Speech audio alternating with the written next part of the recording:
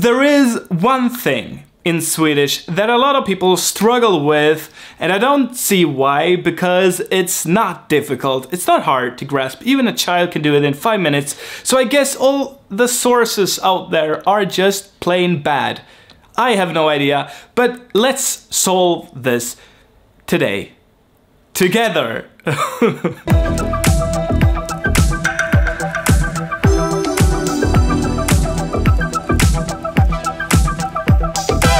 Hey allihopa, hi everyone, and welcome back to another video from Say It in Swedish. I'm your host, JOAKIM, and today we're going to talk about...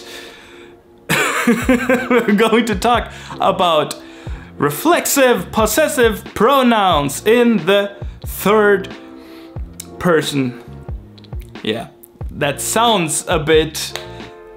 it sounds difficult, but it's not. What we are going to talk about are words like his, hers, its, and theirs.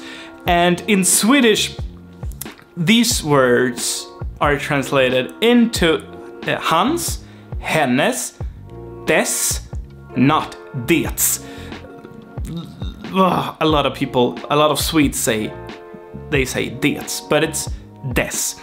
And then we have deras. And if these people are doing something to what they possess, their own things, then we use other words, or one word, sin, which has to be declined or conjugated or changed to the gender, to fit the gender and the numeral of the noun. So the word is sin, sitt, or sina, just like my and yours in Swedish, min, mitt, mina, and din, ditt, dina. So we have sin, sitt, sina. And we use this word when the subject, like those people do something to their own things. I think it's a bit easier if I show you an example. So if I talk about his shoes, I like his shoes. Jag gillar hans skor. Then I like his shoes, right? Or her shoes, or their shoes, and whatever. Jag gillar hans skor, his shoes. But if he likes his shoes, then it's just han gillar sina skor. This word is now in plural, so sina with an A at the end, sina skor. He likes his shoes, his own shoes. So if you can put his own and her own and so on, if you can put that in there in the translation to English, then you would know that you have to use sin, sitt, or sina. And let's take another example. For instance, jag målar hennes hus. I'm painting her house.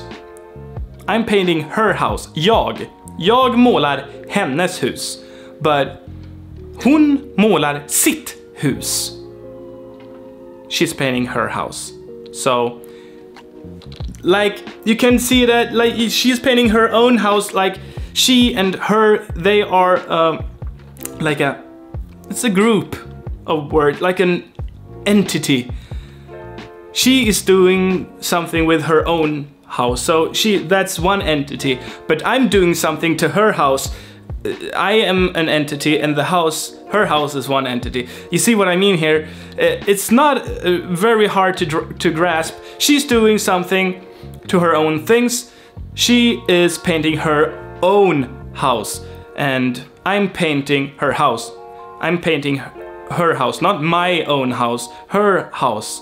So that's it, really. Sin is used with N-words in Swedish. That sounds a bit weird in English, but that's the modern, contemporary way that we describe or name the Swedish genders of nouns. So we have N-words and T-words, and sin is used with N-words, and sitt is used with T-words, and sina is used with plural, for instance. Alright guys, this was a short video describing this phenomenon and that other languages might not have, but we have it in Swedish.